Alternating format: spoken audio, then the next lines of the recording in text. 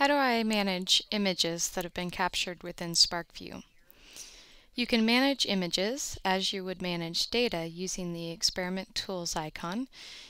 In the bottom toolbar, there's the wrench and screwdriver.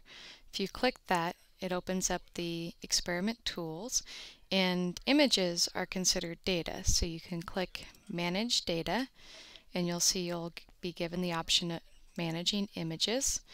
And you can either delete all images, select a specific one,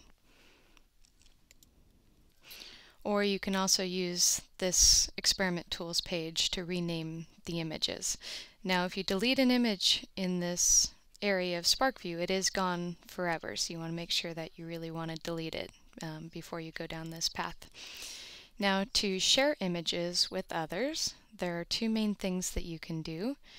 You can use the Share tool to export the images.